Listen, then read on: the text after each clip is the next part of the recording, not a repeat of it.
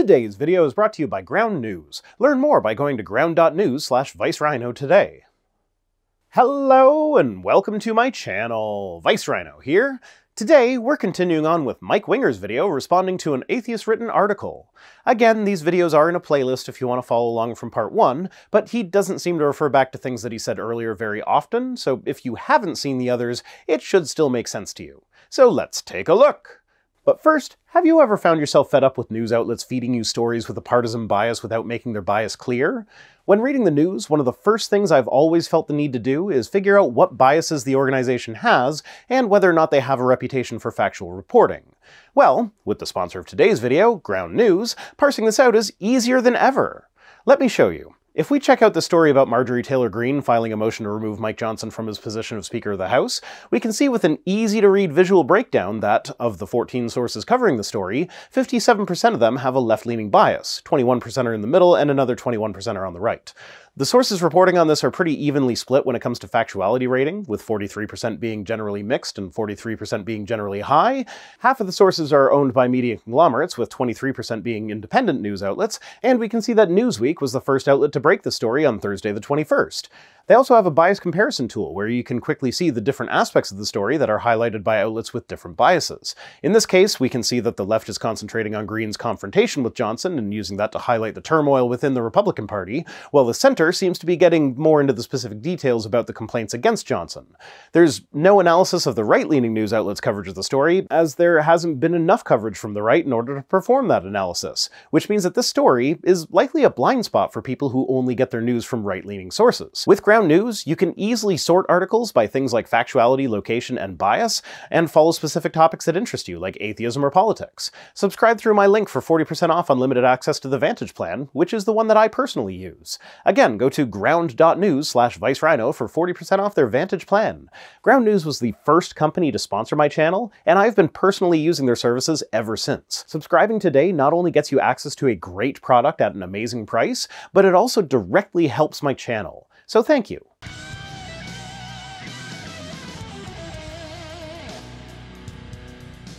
Number 4, let's look at argument number 4. The quote from Friedrich Nietzsche is, "Christianity was from the beginning, essentially and fundamentally, life's nausea and disgust with life, merely concealed behind, masked by, and dressed up as faith in another or better life." Now, to the informed Christian, you immediately recognize this quote as being pure mockery that is utterly baseless. So, fun fact, before hearing what Mike had to say about this quote, I spent a bunch of time reading the original work, reading essays written about it, trying to understand it, what it meant in context, how it related to the rest of the book that it's found in, which is an examination of ancient Greek dramatic styles, contrasting the Dionysian to the Apollonian, and doesn't really have much to do with Christianity at all. In context, it's contained in a foreword that was written when the book was reprinted, and was part of a small discussion comparing Christianity to art and pointing out that the obsession with truth grounded in God essentially relegates all art to being a mere falsehood. But then I remembered who I'm responding to here, and I figured I might have been putting in too much effort at this point, so I listened to hear what Mike had to say. And yeah, that was a bunch of wasted time. Instead of putting in all that effort to actually understand what Nietzsche was saying here, I could simply have pointed out that Henri de Lubac, one of the most influential theologians of the 20th century, referred to it as a work of genius. A highly respected Christian theologian thought that this work of Nietzsche's was a work of genius, and there has been philosophical study and debate about this work for over a century now. But you know what? No worries, guys. Mike Winger is here to tell us that informed Christians can just dismiss it as being pure mockery that is utterly baseless. But if you are a pop atheist, you think that's exactly what it is. You know, my general distaste for philosophical argumentation has occasionally left me feeling inadequate. Like, maybe in all that technobabble sounding jargon, even after I think I've parsed it out, I might still be missing something. I find myself constantly re-examining philosophical discussions and arguments that I've examined a bazillion times before, wondering if maybe this time something new will click in my brain, allowing me to see it in a new light and have a better understanding, but with the constant fear that there will always be something that I missed. I am now finding myself jealous of the confident ignorance that Mike constantly displays, where even a cursory examination of the words being said, irrespective of context, is apparently unnecessary. Like, just read those words and then think what they might mean. Christianity is life's disgust with life, concealed behind faith in another or better life. On its face, ignoring the context, what that appears to be talking about is how Christians are encouraged to not worry about this life, but instead concern themselves with making sure they get into the good afterlife, because it'll be so much better. And that is not pure mockery that is utterly baseless. That's a pretty close paraphrase of the words of Jesus Christ himself in Matthew 6:19-21, where he said, "Do not lay up for yourselves treasures on earth where moth and rust destroy and where thieves break in and steal, but lay up for yourselves treasures in heaven where neither moth nor rust destroys and where thieves do not break in and steal. For where your treasure is, there your heart will be also." So unless you, for some reason, think that the words of Jesus Christ are just a baseless mockery of Christianity, then I think this quote deserves a more serious treatment from you. I'm to speak pastorally here. Those who are prone towards bitterness, towards leaders, towards other people in their lives, they will be drawn to this kind of argumentation. It just fits their mentalities. Also great theologians, but at this point I think it's pretty well established that that's a category that does not contain Mike here. However, if we can be united in our dissociation from real life, we can be happy. We can call this dissociation faith. I'm always enamored by the weird definitions of faith that atheists will offer. Well, the definition that I'm partial to is the one that's found in the Bible in the book of Hebrews. The assurance of things hoped for, the conviction of things not seen. Ignoring, actual linguistics, use in Greek and Hebrew in the Bible, or in actual careful, thoughtful Christian theology, faith is just trust, right? It's a choice to trust. Here's the thing, though.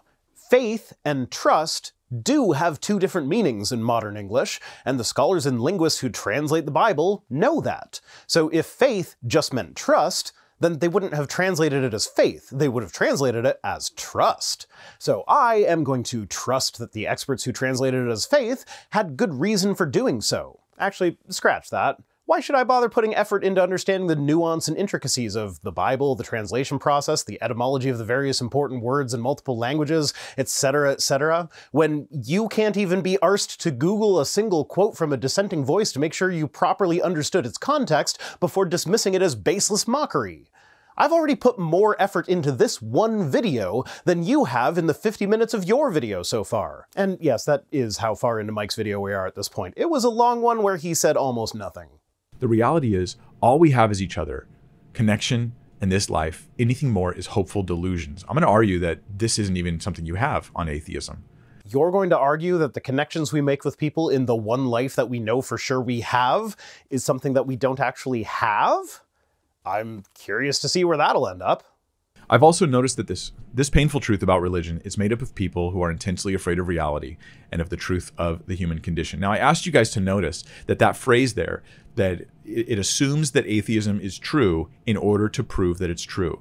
This is the absolute best example of circular reasoning. Well, if I were to steelman the argument, it seems to be getting at the fact that Christians don't behave as though they believe that Christianity is true. And I don't mean some Christians end up being hypocrites who don't practice what they preach. I'm talking about how when the chips are down, when dealing with things like grief and loss, Christians act the same as atheists do. When a Christian loses a loved one, for the most part, they grieve just as intensely as an atheist. This should not be the case. If Christianity were true, you might be a bit sad that you won't get to see your loved one again for a while, but it wouldn't be grief at the same intensity as an atheist who knows that the loved one is gone forever. It'd be more like if the loved one just moved to a different country. Sure, you'll miss them, but you'll see them again eventually. It's not goodbye forever. Like, remember how the Christian response to non-Christians bringing up the fact that God kills a lot of people is to say something like, if Christianity is true, people don't die, they just change location? If Christianity's true, people don't die, they just change location. Well, if y'all actually believed that, you wouldn't be any sadder about the loss of a loved one than you would if that same person just moved away. So to say that religion is made up of people who are intensely afraid of reality is essentially to say that, rather than face the truth of something like the loss of a loved one, the religious retreat into the belief that it's only temporary, while knowing deep down that it's not true. It's kind of like a Romans 1:20 reversal thing. You know in your heart that Christianity isn't true, you just deny that truth in your desire to not be sad when someone you love dies. But you end up being sad anyway because you really know that it's not true. I don't entirely agree with this line of argumentation, but there is more to it than Mike is letting on. Shocker, I know. We should totally expect an apologist of the everyone knows that God is real because the Bible says so variety to put more effort into understanding what a circular argument really is here. This connects to the idea that is carried through the rest of the passage, that people know there's a God.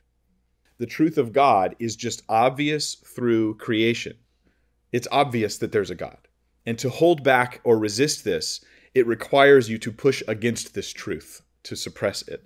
You Christians, you know how I know you're wrong? Because you're desperately denying the truth of atheism. That's how I know.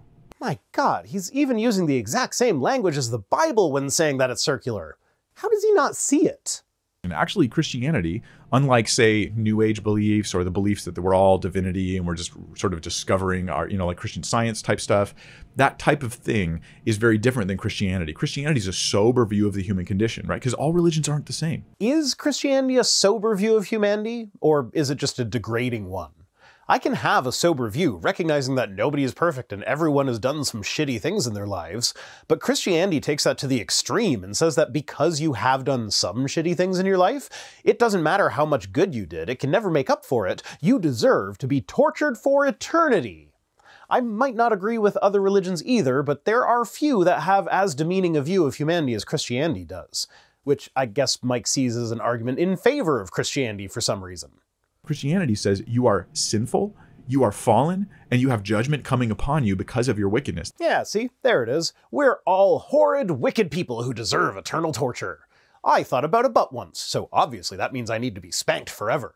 Spank me, daddy.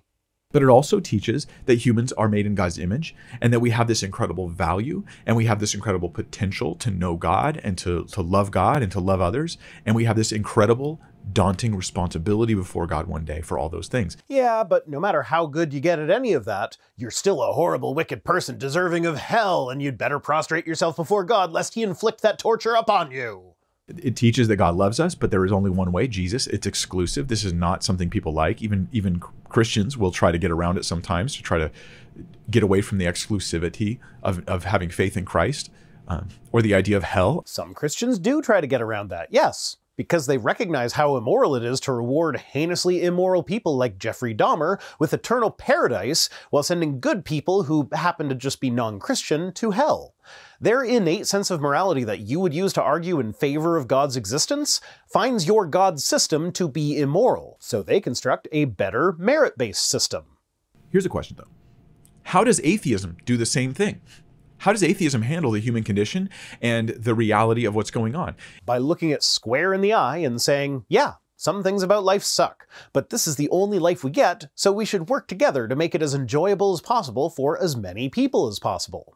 I don't give to charity in the hope that it'll earn me a bigger mansion in heaven one day. I give to charity because I can, and I recognize that my giving to charity will help people who are in need so that I can do a bit to make their lives just a little bit better. Is it possible that atheism is actually afraid of reality and that atheists are denying the truth of the human condition? It's possible, but so far, I've seen no good reason to think so. I think it is, and I can give a case for it. Go for it! I expect nothing but the highest tier evidence from bottom rung Mikey at this point. In atheism, you don't have any real grounding for believing in moral values and duties. This has caused many atheists to deny the reality of moral values and duties. So, your case that atheists are deluded in denying the human condition is entirely predicated on an argument from consequences? You don't like the idea of a universe that doesn't contain inherent moral values and duties, so you conclude that this cannot be the case? I don't know, man. You're supposed to be convincing me that it's me denying reality, but if you believe in Christianity because you don't like the implications of atheism rather than because of an actual examination of the arguments and evidence, that seems like it's still you denying reality. And worth mentioning is that there are atheists who do believe that there are non-theistic justifications and groundings for objective moral values and duties. They do exist, but I am not one of them. In fact, I'm rather of the opinion that even if a God does exist, that does nothing to ground morality. Either morality is subjective, just with God as the subject instead of us, imposing his subjective morality on us through the might makes right system that is divine command theory, or morality is independent of God, making God nothing more than the communicator of morality at best, not the source. And then play weird word games about subjective and objective. The projection is strong with this one. Is it a weird word game to use those words to mean what we understand them to mean instead of having to wiggle out of their meaning by appealing to God's nature as somehow not being a part of God in the subjective sense, but still tied to God? Something is subjective if it's dependent on a subject. In your view, if God doesn't exist, then neither does morality. So morality is dependent on God as the subject. If morality were objective, then it would just be a fact about reality, irrespective of the existence or non-existence of subjective beings. But basically, it just causes them in that worldview to deny that those moral values and duties are real, that it's truly always wrong to torture a baby for fun. Oh hey, it's been a while since I've come across a clip that I can add to the torture babies for fun montage. That we know that it's objectively wrong to torture infants for fun. Every one of us knows that torturing an innocent baby for fun is wrong. Do we understand that torturing babies for fun is really wrong? That it's truly always wrong to torture a baby for fun. The qualifier for fun is quite telling in this one. As an atheist, I am free to just say that torturing babies is wrong. No qualifier is necessary. But as a Christian, given that God has tortured babies to death in the Old Testament, you need the for fun qualifier in order to be able to condemn the torturing of babies, while still allowing for a situation where you can't say that it's wrong all the time, like when God killed a bunch of babies through drowning, one of the most painful ways to die, or the babies who get terminal illnesses and live short, pain-filled lives. As an atheist, I can look at such situations and declare them to be tragic without having to find a moral justification for a being actively inflicting them on people, because the expectation of a godless universe is that there is no higher power looking out for us, so sometimes horrendously painful things happen to even the most innocent among us. But as a Christian, at the very least, you have a God who has stepped aside to allow such a situation to develop that they could have easily prevented. But if you believe that everything happens in furtherance of God's plan, then he didn't just stand aside, he is directly responsible. And so in your quest for such justifications, you wind up with apologists saying horrendous shit like this. It was actually a tremendous blessing to these children for them to be killed and go to heaven and be with God. An atheist is kind of at a place where their worldview is forcing them to deny that scary reality. Absolutely not. I am perfectly comfortable saying that torturing babies is always wrong. I can even say that if maximizing well-being and minimizing harm are goals that we can agree on, then by using that as the measuring stick, it is objectively wrong. And this is probably what he was referring to when he said that we have to play word games with subjective and objective, but this isn't a word game. The goal, maximizing well-being and minimizing harm, is subjectively chosen, but whether an action gets you closer to that goal or farther away from it can be objectively measured. Of course, this does mean that morality is ultimately subjective, as even this objective measurement relies on the choosing of a subjective goal, but unlike Mike, I don't then say, I don't like that it's not ultimately objective, therefore it must be wrong, because I recognize that my dislike of a concept does not alter reality to make that concept untrue. Why is it scary? Because it also means that things I'm doing are wrong. Well, if my definition of wrong is what we're going with here, which would be taking actions that move us away from the goal of maximizing well-being and minimizing harm, then if I am doing something wrong, I want to know about it so that I can stop. The problem here is that you're using a definition of right and wrong that doesn't appear to have any basis in reality. If I am not convinced that your God even exists, then why should I care that you say he thinks it's wrong for me to have sex without being married? I care about actual harm done to actual people, not the arbitrary opinion of a being that can't even be shown to exist. And for the record, I do recognize some of the problems with utilitarianism that could lead to immoral actions being called good by way of moral math, but the nuances to my position aren't really relevant to this video, so I'll just leave a link to a video where I went more in depth on the topic. Be gentle in the comments on that one, though. That was the first video that I made after making the decision to transition to being on camera in my videos, and the camera work reflects that. There's many atheists that would actually agree and say, like Sam Harris, say, hey, consciousness is an illusion. You don't really exist. You just think you do. Consciousness is the one thing in this universe that cannot be an illusion. Oh, sorry, I should have prefaced that. That is a direct quote from an article that Sam Harris wrote on his blog about the nature and implications of consciousness. This isn't Sam's book. I know it's a convincing facsimile of Sam's books, but I never really got into his stuff even when I was into the Four Horsemen of Atheism thing. So I printed out a blog article and stuffed it in a book so that I could say that with an air of intellectual superiority. Now, he does go on in the article to explain that there is no physical evidence for consciousness. A physical examination of the brains that contain consciousnesses can show us a complex system of feedback, reaction, interaction, and whatnot, but it will not yield an answer to the question, what is it like to be that brain? This is the problem of solipsism. I, personally, have no conclusive physical evidence that any conscious minds exist in the universe aside from my own. I can logically infer that other beings that behave in a similar fashion as I do have consciousnesses, because I see no reason why I would be the only one. But what if those other beings are themselves illusory in nature? I know that brains have imperfect perception, and that certain drugs will alter that perception, such that I can induce experiences that are entirely hallucinatory in nature. So how do I know that this is not what is making me think that the entire universe exists?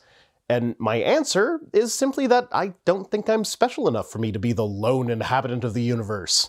This might be philosophically naive, but when push comes to shove, it doesn't actually matter.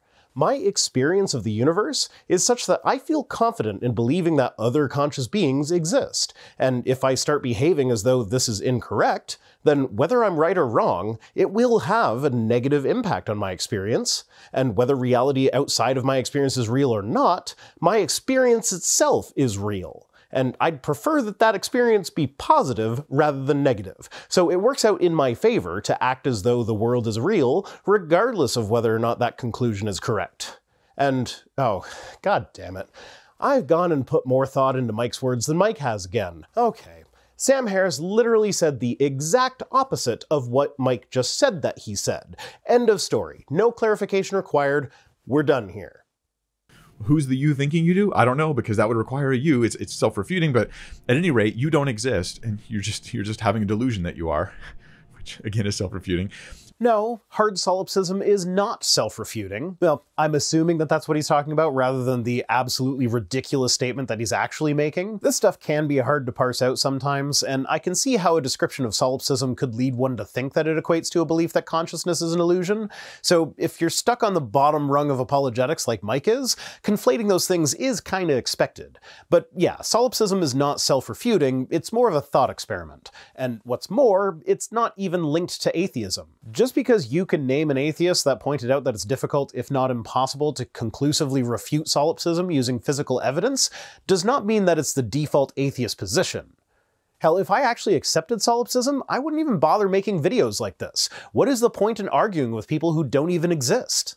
But guys like Daniel Dennett, atheist philosopher, would agree there is no consciousness on atheism. I very much doubt that Dennett would actually agree with that, given that he has written and spoken extensively about the difficulty in fully communicating the experience of consciousness, explaining it like a cell phone. You can ask me what's going on in my head, and I can tell you, but no matter what I say, it will not give you the full picture. There's a myriad of thoughts, experiences, emotions, sensations, perceptions, etc. that are impossible for me to fully communicate, just as watching a YouTube video on your phone doesn't fully explain which transistors in the phone's processor are on or off, when they switch, what bits are stored in RAM, whether or not it will switch which tower it's connected to for improved signal, and so on.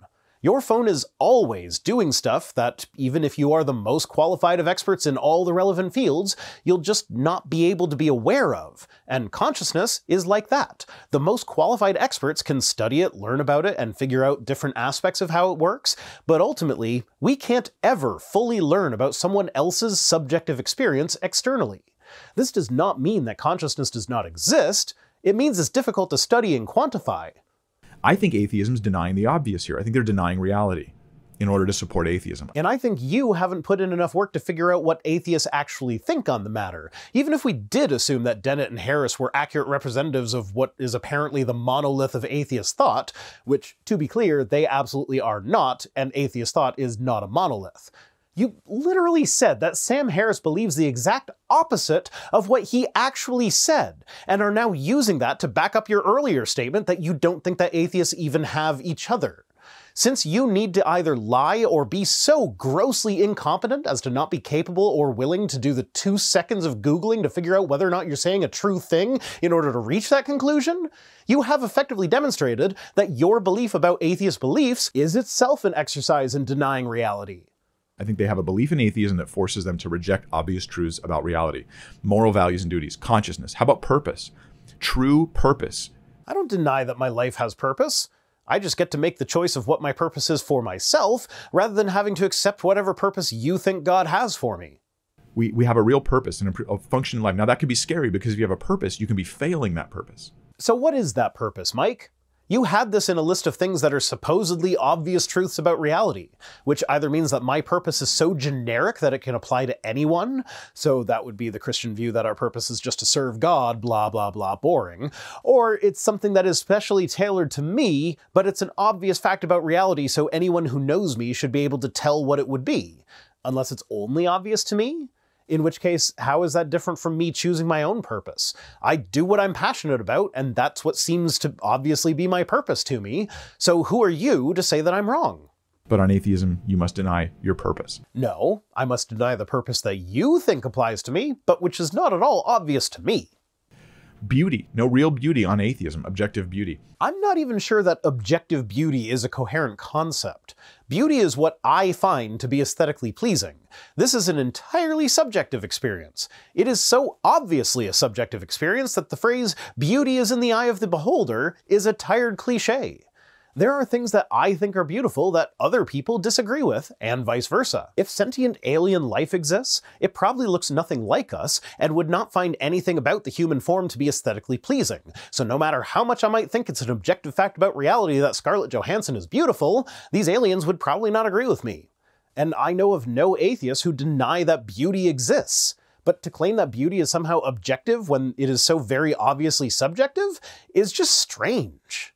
He then describes religion and says it comes from, catch this, religion's origin, it comes from our hatred for our loathsome existence and our deep desire to deny the actuality of death and of future loss. While that is a bit more of a bleak outlook on life than I have, it is a fact of reality that religion tends to do better in populations that live in poverty than in ones that have relative abundance. And while correlation does not necessarily equal causation, there is reason to believe a causal link in this case. To quote the Pew Research 2018 report, in places where people face a constant threat of premature death due to hunger, war, or disease, feelings of vulnerability tend to drive people to religion, which in turn provides hope and reduces anxiety. In countries with advanced economies, meanwhile, people are more likely to feel safe, in part because technology and infrastructure investment in these societies have helped people overcome many common health problems, cope with severe weather, and deal with other types of emergencies that can cause existential anxiety.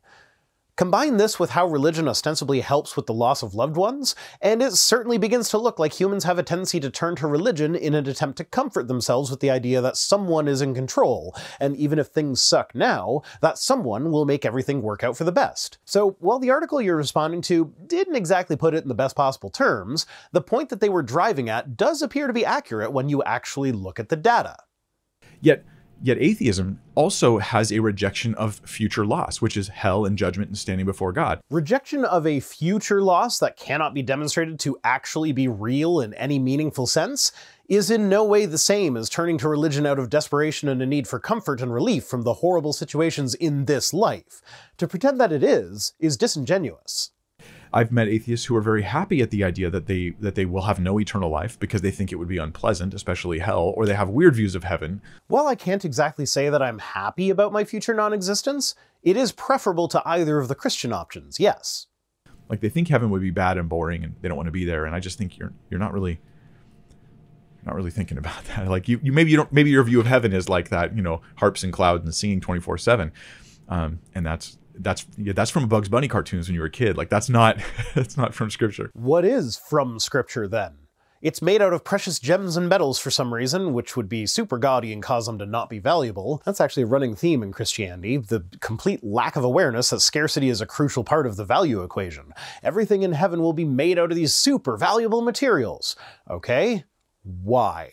It wouldn't look nice, and everyone having unlimited access to it would mean that you can't trade it for anything, and you're not even supposed to want for anything in heaven anyway, so why would having so much gold be a good thing in the first place? But the Christian failure to understand basic economics is irrelevant here. The Bible says so little about what heaven will actually be like that any time an apologist or preacher talks about it, they are inevitably just making shit up. And I've been to enough church services where that was attempted to have seen how different the picture of heaven can be from person to person. Like, the actual biblical description is just a physical description of a city, New Jerusalem, which is supposed to be very pretty. It's got a great high wall with 12 gates, it's a square that is about 2,200 kilometers long on each side, the walls are jasper, but the city itself is pure gold, the gates are adorned with different kinds of jewels, there's no sun or moon afternoon because God is shining on it all day, every day. There won't be a night, blah, blah, blah. Such a bland description.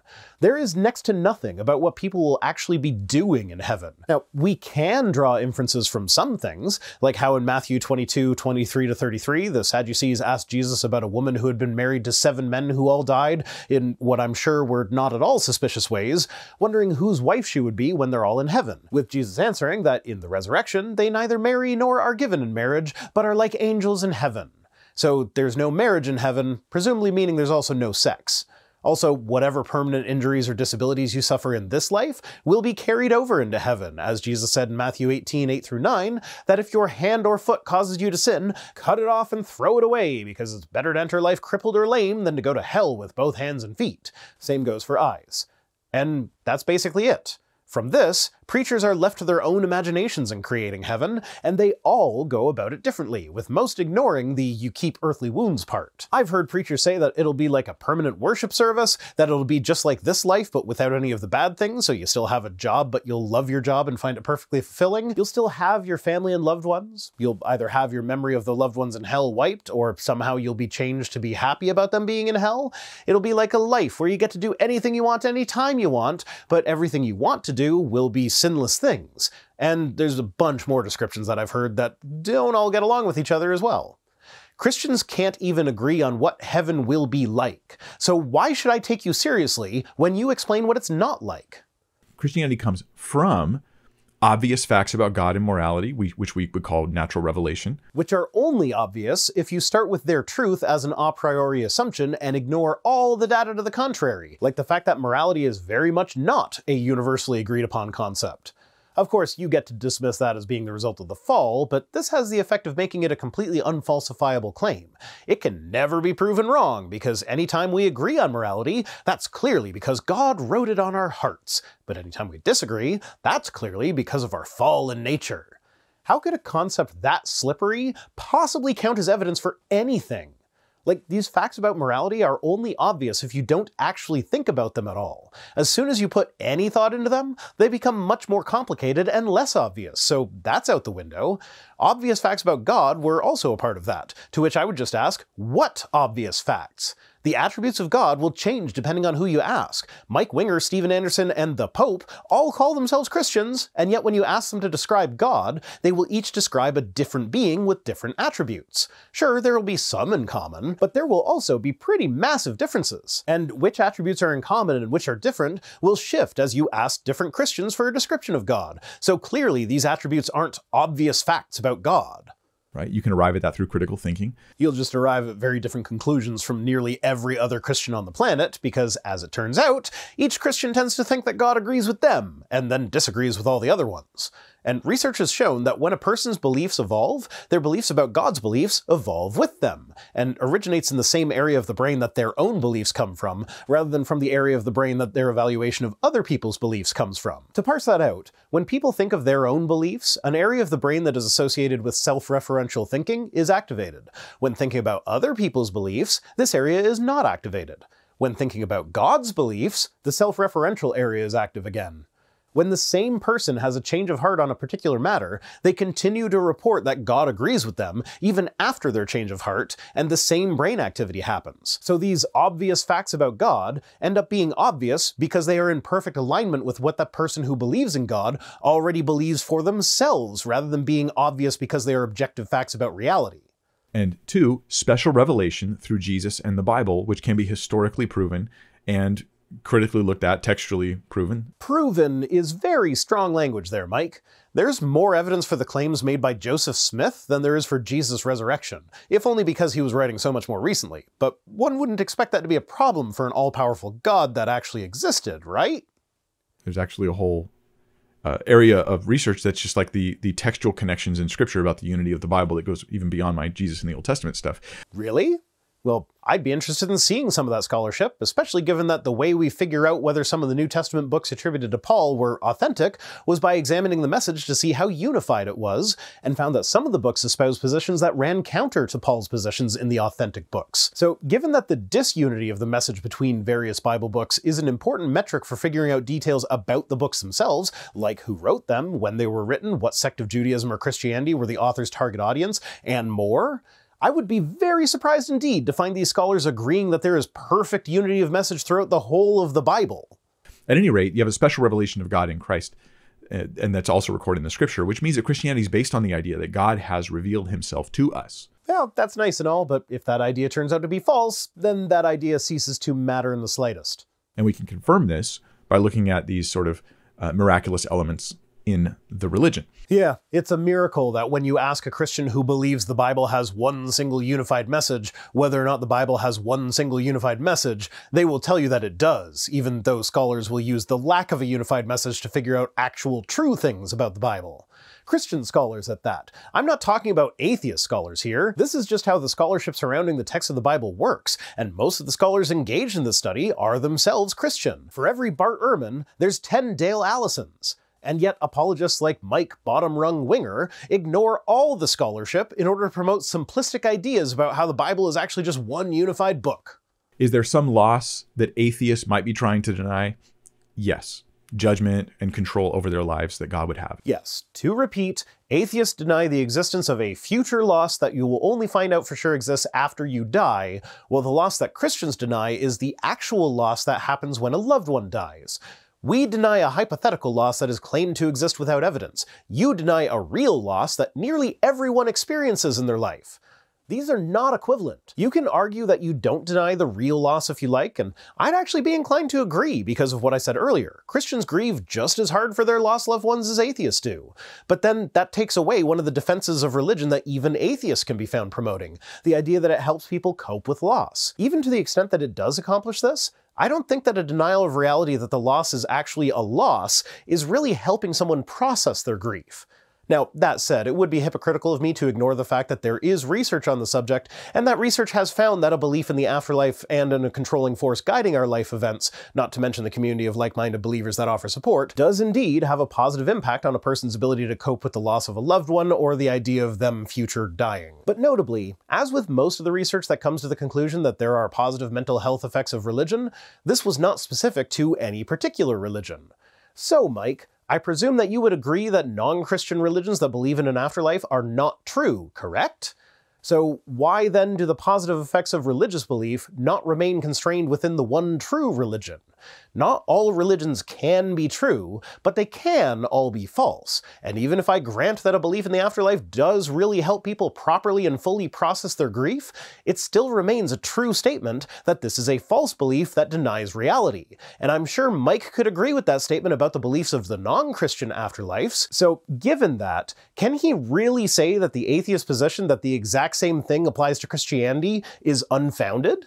Is there some loss that Christians could be trying to deny? Yes, they could be trying to deny that they're going to die and then cease to exist. Yeah, okay, that too. I forgot about the existential aspect of it. My bad. I guess it's a bit closer to being comparable to an atheist denying the afterlife, but it remains a demonstrable fact that everyone will die at some point. But the claim of an afterlife has no such evidence. But does that mean they are? Because there is some loss that could be there. No, there's evidential reasons to support Christianity. I haven't seen any good evidential reasons to support Christianity. Are you planning on providing any anytime soon? This argument assumed atheism was true and concluded it was true. Yeah, projection again. That is entirely what you have been doing with Christianity through this whole series. However, if we can be united in our dissociation from real life, assumes atheism is true, we can be happy. We can call this dissociation faith, and together we can be free from the horror of existence. Religion allows people to forget that we are on a rock zipping through the cosmic abyss at hundreds of kilometers per second, and that eventually our sun won't even exist, and our planet will not be a memory, will not even be a memory. And this truth is something that people desperately scurry away and hide from. Existential dread is real. And while I generally wouldn't phrase it like the article has, because unlike Mike, I don't want to come across as a condescending asshole, the point it's getting at is a very real one. Even if there are psychological benefits to believing in an afterlife, the fact remains that it doesn't matter which one you believe in. The benefits are the same across the board. So you would likely agree with me if I were to say that a Muslim is denying reality, because both of us can agree that the afterlife in Islam is not real. So either way, it's still a reality denial. But yeah, all that stuff about how fast the sun is moving and whatnot is largely irrelevant.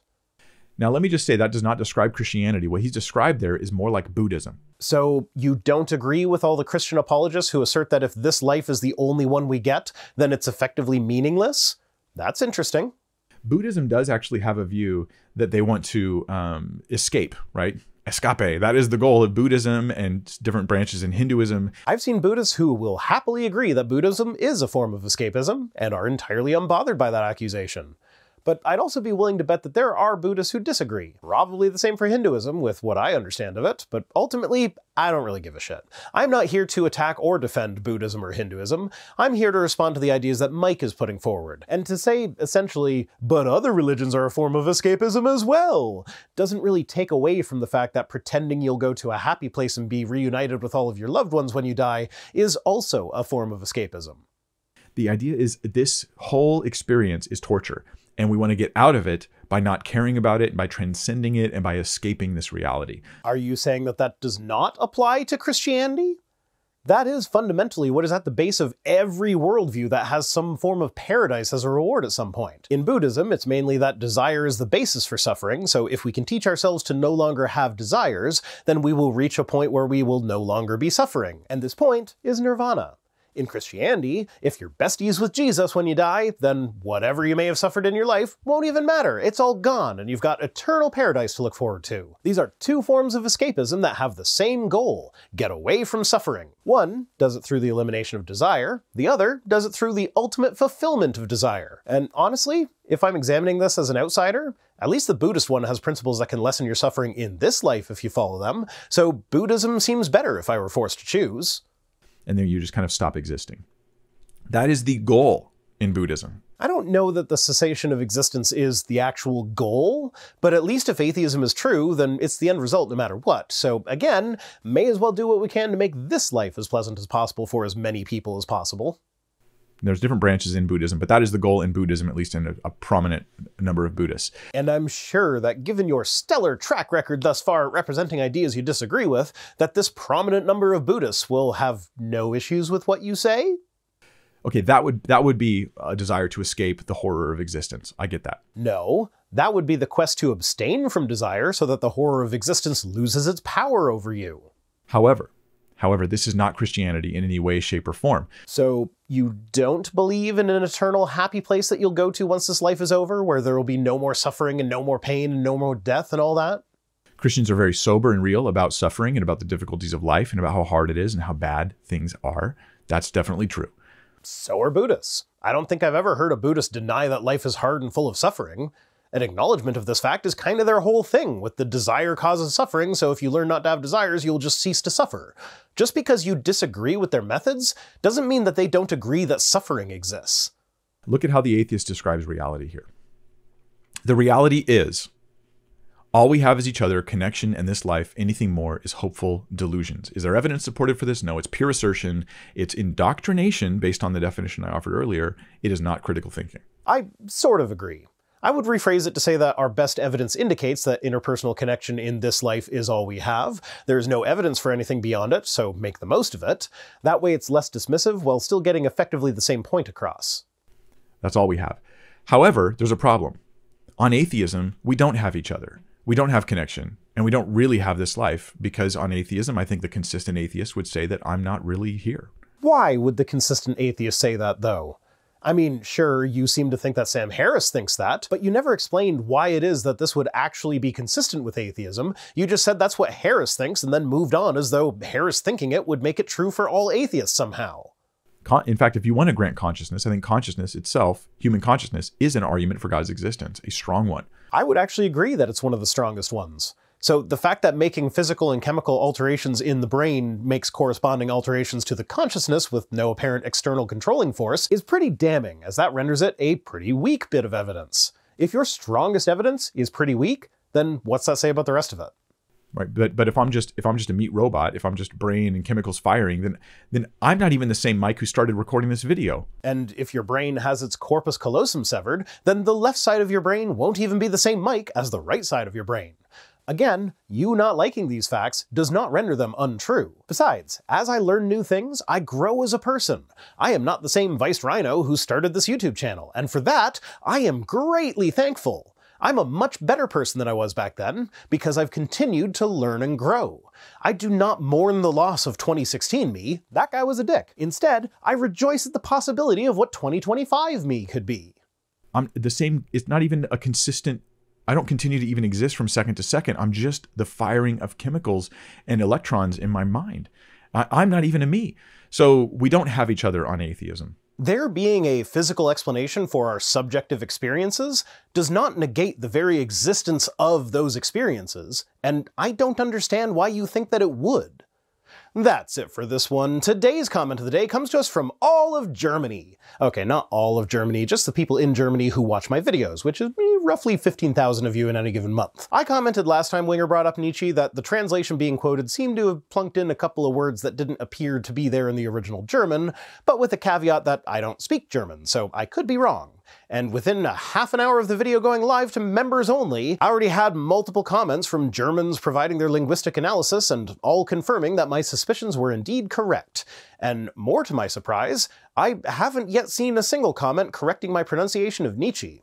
I had a whole joke I was going to put here about how you shouldn't expect me to be able to say it before I can even figure out how to spell it, and ending by calling him Freddy Nitz to avoid even trying to say it right, but now I don't even get to do that because y'all didn't correct me, so I guess the only conclusion I can draw here is that I do indeed pronounce Nietzsche 100% perfectly in exactly the same way as a native German speaker would do.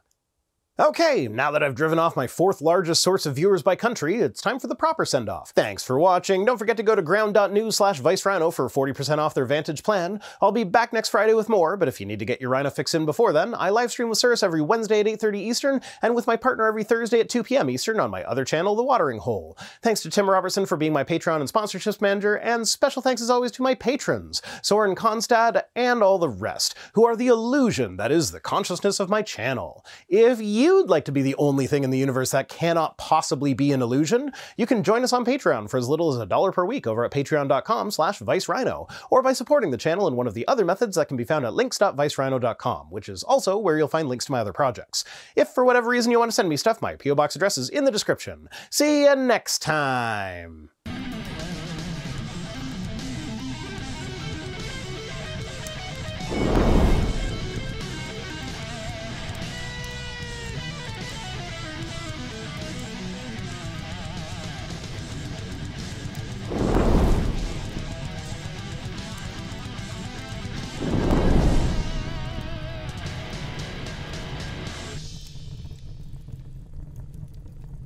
Guess who just recorded half the video before remembering to put the microphone on my shirt, and so it sounded far away. Hello and welcome to my channel. And now I have to redo it.